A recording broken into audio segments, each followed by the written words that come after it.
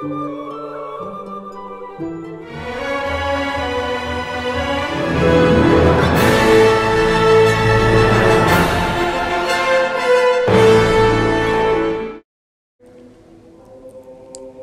my beautiful soul. So for this message, I want to talk about kingdom marriages, okay? Now, the Lord spoke to me a few days ago and with this word, and I didn't immediately come out because I really had to reflect on it and take it to the Lord as if God wanted me to speak on this to the public. So when I received this revelation and this confirmation from the Lord about kingdom marriages, this is for the groups of people that are in a type of preparation period right now. And by preparation period, you're in separation from your kingdom spouse. Now, if you guys are in contact and you are in communication and you guys are building, then this message is not for you. But for the people that are single, meaning they're not married, they're not dating, they're practicing their celibacy, they're taking time to focus on themselves, they're healing and growing a closer and stronger relationship with God, where God is equipping them and molding them to be the person that they need to be. And they are not in contact with their person, with their kingdom spouse. They're not in contact with them, but you still feel them on an energetic level. You still feel them in your spirit. You still think about them. And even when you try to forget about them, somehow they just keep throwing back in your face. Like if you've ever tried to do any type of cord cutting rituals for someone, and then it was as if they just bounced back into your energy. It was as if you thought you got rid of them, but the next time, like, you turn around and all of a sudden you see their name. All of a sudden you hear their name. All of a sudden you see their birthday. All of a sudden you're hearing songs that just really remind you of this connection. That is the Lord telling you to not give up and to hold on. But the Lord also wants us to know is that as we keep the faith and we hold on to believe and have faith, there is no sin in having faith for what the Lord has promised you. There's no wrong in having faith for what the Lord has promised you. We should never, never doubt what no one is sure about. Gene Wilder said that. We should never, never doubt what no one is sure about.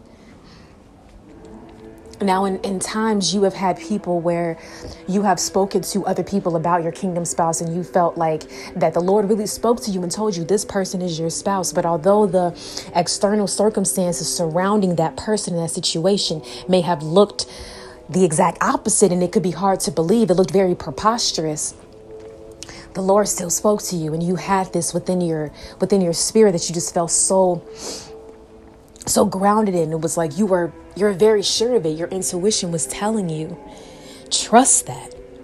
Do not allow doubt of the enemy to come in and penetrate your mind to make you think differently. And do not allow the opinions of others and people projecting their own insecurities or small-mindedness to dictate how you view your situation. That's why when you have issues going on within you and a potential lover, you and a lover, in relationships or anything, make sure that when you go to anybody about what you're dealing with, go to your Holy Father, go to your Heavenly Father, go to God about it, talk to Him about it. Don't go to man. Don't go to these people, because they're only going to tell you based off of their own personal experience. And if they have not walked your shoes, if they have not been in a situation, if they are not chosen to have kingdom ordained marriages, if they are not chosen for this path, this unique and rare path, they are not going to fully understand. They're only going to understand from their logic. But let me tell you, ladies and gentlemen, this is a spiritual connection. It requires you to have faith. I call it stupid faith. You're not stupid for having faith. No, you are not. But The reason for you having faith, people may look at you and think that you're stupid. They may look at you and think that you're delusional, you're crazy. Who am I talking to? That you're whatever it is. They may look at you and think that maybe you're naive, maybe you're gullible, maybe you didn't really hear God's voice. Are you sure that was God? And they're trying to instill this doubt into you. Let me tell you something, baby. When you're dealing with a spiritual connection, you can't base it off of logic. You cannot, because it's going to deter your mind and make you think differently of it. This requires you to just have faith. Even if people think you're quote unquote stupid. I'm not calling you stupid. You are not stupid. You are not stupid. You are not dumb. You are not delusional. You are not crazy. You just are a man or woman with faith.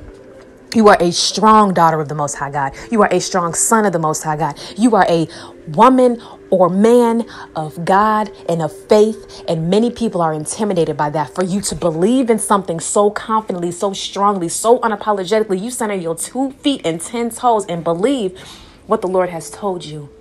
Even if people think you're different, even if people shame you for it. Listen, thank you, Lord. Thank you, Lord. When Noah was building his ark, because the Lord told Noah to build that ark, Noah was building this ark for years, and people were walking past him. They were pointing their fingers at him. They were laughing at him, making a mockery of him, saying he's crazy, he's delusional. Are you sure God said that? Does this sound familiar? Yes, it does, baby. Yes, it does. That's how they did you. But what happened? There was the storm. There was the rain. There was the flood. It rained for 40 days and 40 nights, and it flooded the area. And Noah was the one that survived because he believed. With you, you will survive this. You've survived it thus far. God will bring you through it. The only way out is through. You got to continue. You got to see what the end result is. You have to see what the outcome is. Do not give up. You are so close to the outcome. You don't even realize it, baby. You don't even realize it. Thank you, Lord. You don't even realize how close you are. That's why the enemy is fighting you right now. And I resist the enemy from right now. I rebuke that in the name of Jesus and the blood of Jesus. Ram no shake. Oh, Lord, I feel your anointing. I feel your anointing. I feel your anointing. I feel your anointing. I feel your anointing. Lord, I just rebuke that in the name of the blood of your son, Jesus. I rebuke any and all doubt for anybody that is listening under the sound of my voice. Oh God, I rebuke that doubt in the name of Jesus. Come out of them right now.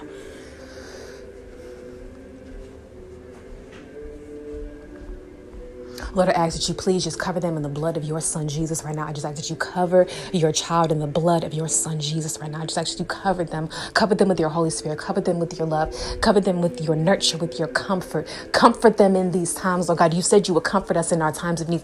Comfort us right now, Lord God. There are many people right now under the sound of my voice that are heartbroken right now, thinking about their kingdom spouse and wondering when is this promise gonna come to pass, because they're wondering when it's gonna come, because you have been making this promise to them and they just are wondering when is it gonna be, where is it? And listen, I just pray right now over these people under the sound of my voice that they just cast all of their worries and give it to you, that they surrender. Let not their will but your will be done, Lord God.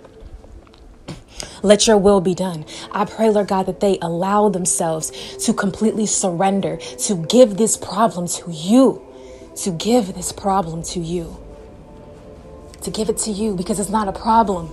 It's not a problem. It's a process. I pray, Lord God, that they give this process to you, that they allow you to take hand and cover them in this process. Allow you to guide them, Lord God, for them to walk by faith and not by sight. And for them to allow to deliver them from the spirit of doubt, Lord God, right now. I just rebuke that in the name of the Lord God, Jesus.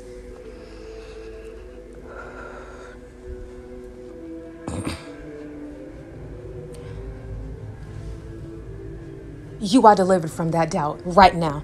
Right now, I declare it, says the Lord, you are delivered from that doubt. That doubt will no longer penetrate your mind. That doubt will no longer come inside your mind and make you think different thoughts. That doubt would no longer deter you away from what God has promised you. I declare that in the name of Jesus.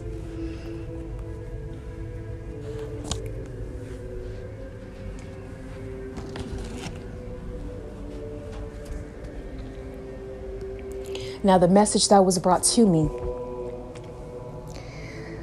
is that although you are in this separation phase, it's a preparation because God is preparing the both of you. The Lord spoke to me and told me,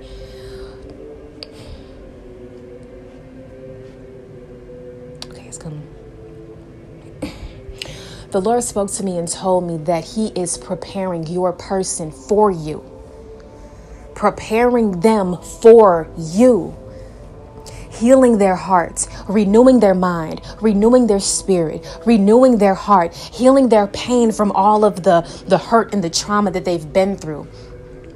The Lord is working on your person one-on-one. Because the Lord knows exactly that your person has to match your energy. They have to match where you are mentally, match you emotionally, match you spiritually. They have to match you spiritually.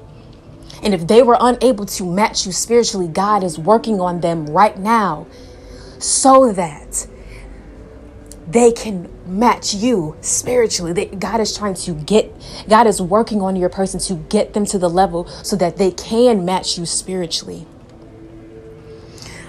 Because God is not going to bring this person into your life until they are able to match you mentally, emotionally, spiritually, physically. Until they are able to fully match you in all ways. God is working on them and keeping you two apart. Because you are not about to reverse the work and healing that you have done on yourself to have them back in your life just for a temporary satisfaction. If they are not fully ready. And that's where your patience has to come in, my baby. You have to wait on the Lord. When you wait on the Lord will not put you to shame. When you wait on the Lord, you will not be put to shame because you're trusting in Him. God says, I want you to trust me. I'm doing what I need to do. I'm doing what I'm supposed to do. By the time I bring this person back into your life, you all will match each other in all areas of your life where you will not have to go to another separation. This person will be in your life for good. Would you rather them come back and have to leave again, causing you more pain, causing you more trauma, causing you more healing? Or would you rather just have them stay away until they are ready to come back to you? And only the Lord knows when the both of you are ready.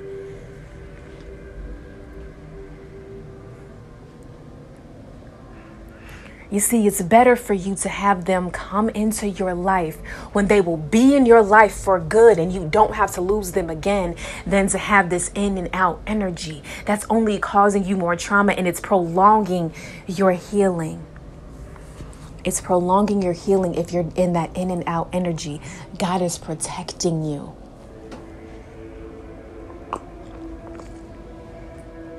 Now, the enemy would love to feed you lies and tell you that this person doesn't love you, that this person doesn't care about you, that this person doesn't want you. That are all lies. That's lies. The devil is a liar. You know this person cares for you. You know this person loves you. Now, just because you two may not be in contact, you may not speak to each other, it does not mean that the love isn't there.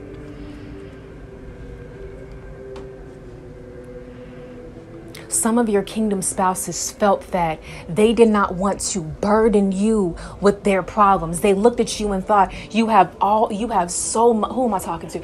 You have so much pain that you've endured. You've been through so much already. You're going through enough already. I can see the hurt on you. I can see the pain in your eyes. I can see the trauma in your eyes. I can feel it on you just by looking at you. I can see that you're broken and that you're hurt. Just by looking at you, I can see that you have healing to do. Just by being around you, I can feel the hurt on you. They love you so much that they were able to see past the walls that you had up and they were able to see your hurt. This was the person that was able to see your hurt. Other people, bad connections that weren't for you, they didn't see your hurt. They didn't care. They didn't have empathy. This person saw your hurt because they felt it in their heart. And they did not want to burden you anymore with their problems. they felt that you did not deserve that. You did not deserve to carry your pain plus theirs. You did not deserve to have more conflict or drama or strife in your life. For whatever situation that you are dealing with, some of you are dealing with some specific situations, some third-party situations. I'm not even going to get too much into that. But for those of you that are dealing with situations, you know who you are. They did not want to cause any more drama in your life. Some of them had to go completely silent to protect you. It was if your person couldn't talk to you, then whoever it is that they were dealing with couldn't talk to you either. Don't let that go over your head. If your person couldn't talk to you, whoever it is that your person was dealing with couldn't talk to you either. It was like an agreement that they made. Like, I gotta just say it, Lord. Let me just say it. Thank you, Lord. Let me say it. For those of you that were dealing with situations where your person was in another situation with someone else, that they had to tie up those loose ends, that they had to finish out and complete that cycle with that person. There was an agreement that was made between those two people where it was, they have told your person, well, I don't want you contacting them. I don't want you talking to them anymore. And your person said, fine, under one condition, you don't talk to them either. I don't want you reaching out to them. I don't want you speaking to them. I don't want you doing anything to mess with them. So it was an agreement that they had.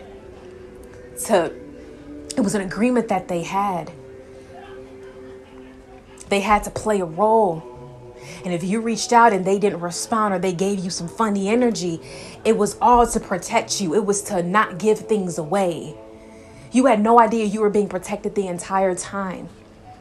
But when those moments happened and you reached out prematurely because the enemy tempted you, it was bad timing for them. It was bad timing for all of you. That's why the responses were so off.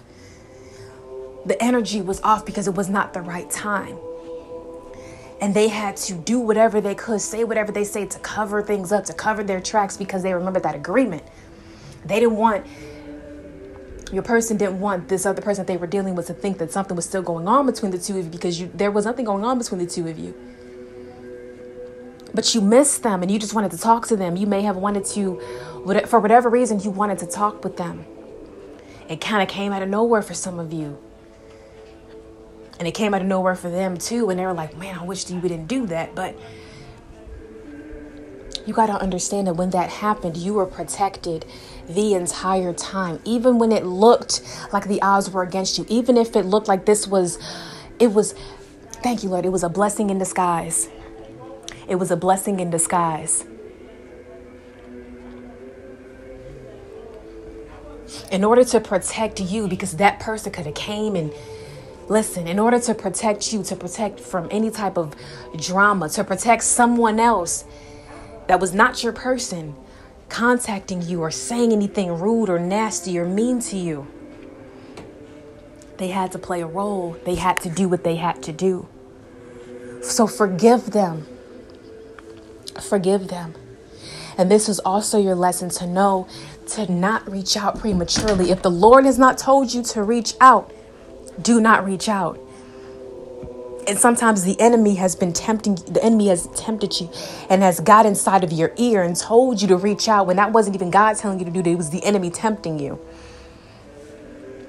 Because if the outcome didn't turn out the way you wanted it to, then you know that was the enemy leading you to do that.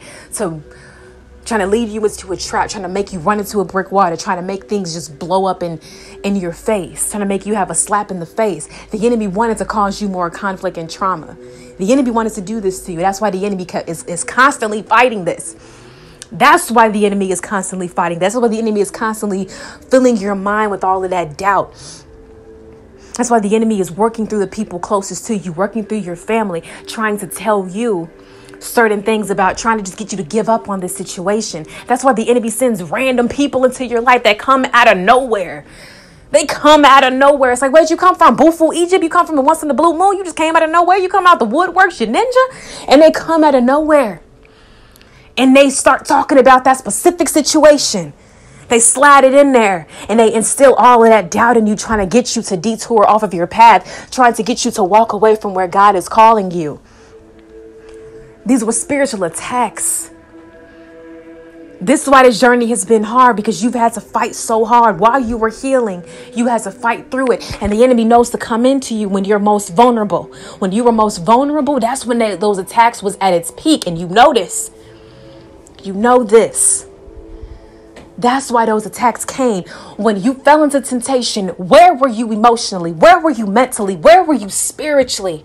Were you strong or were you not as strong? If you were not as strong, that's exactly why he got in there. You got to stay prayed up. You got to stay seeking the Lord. You got to stay in this high vibration. You got to stay in the word. You have to stay prayed to God. You have to stay in God's presence. You have to pray every single day. Pray without ceasing. You have to pray for God to put on the full armor of God on you, because when the enemy's attack comes, it will bounce off of you. But when you do not have the full armor of God on, the enemy can easily latch onto you. Do not allow the enemy to latch onto you. I pray right now for everybody on the sound of my voice that the Lord will just cover you in his blood of the Son of Jesus. I pray right now that every single person under the sound of my voice, that you please put the full armor of God over them right now. The full armor of God right now over their bodies. Cover their bodies fully in the full armor of God. Everyone on the sound of my voice right now. I pray, Lord God, that you put a helmet over their head, a helmet of salvation, Lord God. Protect their crown. Protect their crown, Lord God. I pray, Lord God, for protection over every single person under the sound of my voice. Thank you, Lord.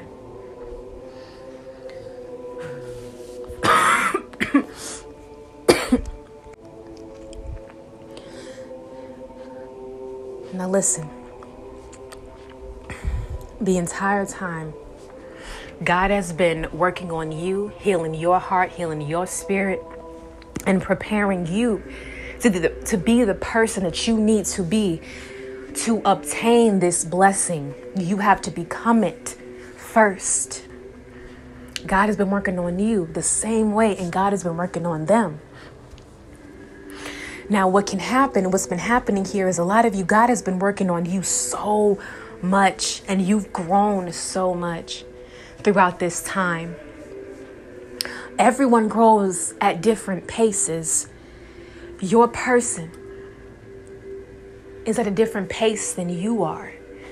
Your person, it may take them a little bit more work. It may take them a little bit more time. Wait on the Lord. Wait on the Lord. And even though the Lord may not give you what you want when you want it, the Lord will give you what you need and what you want when it's your time, at your appointed time. We all have an appointed time. We all have an appointed time that is not based off of a calendar, and it's not based off of a clock. Your appointed time is God's time. When God says it's time. That's why we have to trust in the Lord. But what happens is the enemy is running rampant, trying to get people to turn against God and trying to get you to instill doubt in him and saying, well, God hasn't brought it through yet. Are you sure God told you that? Trying to get you to turn against God. That's the enemy. When you know how God works, when you know that God does not operate in earthly time, and that God brings his promises even if you do have to wait, because there is those that wait on the Lord shall renew their strength. Wait on the Lord. Wait on the Lord. Wait on the Lord, and he will not put you to shame. When you wait on the Lord, he will give you everything and more for being obedient and for being patient. The Lord will reward you for your patience. The Lord rewards you for your patience. Ask God to help you in those moments when you are feeling impatient. When you're feeling impatient, talk to God. When you're feeling that heartbreak again, talk to God. When you're feeling that confusion, talk to God. You see, you think you could be doing fine, and then you come across a video on TikTok telling you, oh, well, this person hates you and all that. And the thing is the enemy wants to just come and manifest itself as your deepest fears and throw it into your face to get you to deter away. to get you to think differently of it. That's why you must take some times where you don't consume so much. Do not allow the thoughts and do not allow yourself to be programmed, because that's what the enemy is trying to do, is trying to program you to think differently of your situation. Restart the program. What happens when like your computer short circuits, or if your phone acts funny? What you do is you turn that thing off and you turn it back on. You reboot it. You restart it. So how can you do this for yourself? How can you turn yourself off and turn yourself on? Deep breathing.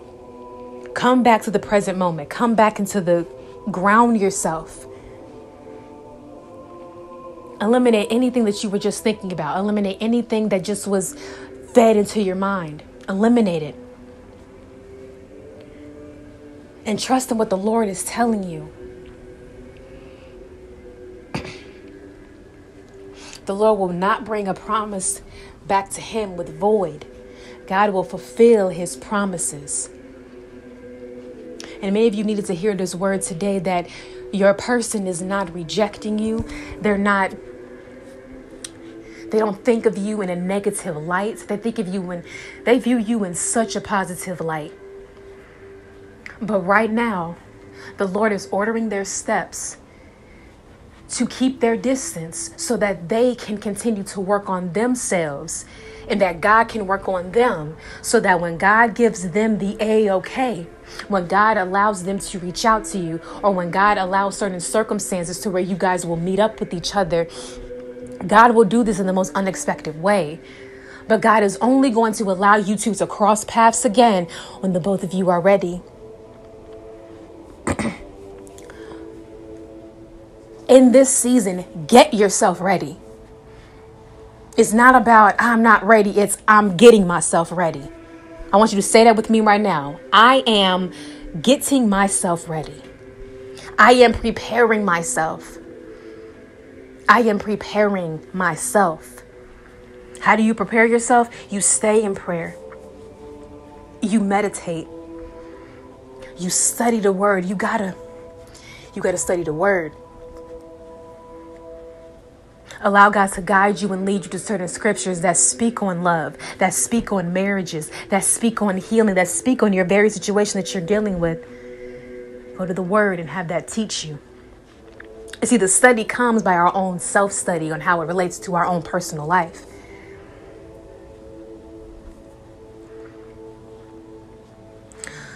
Do not give up. The Lord does not want you to give up. The Lord wants you to hold on. Hold on a bit longer. And in the process of you holding on, and when I say hold on to your faith. Hold on to your hope. Hold on to your faith. Hold on to your hope. God will bring this to pass. God will bring this to pass. Stay in faith. Stay hopeful. And in any moments of confusion, just call on the Lord to heal you. Call on the Lord to bring you clarity. Call on the Lord to give you wisdom of this situation.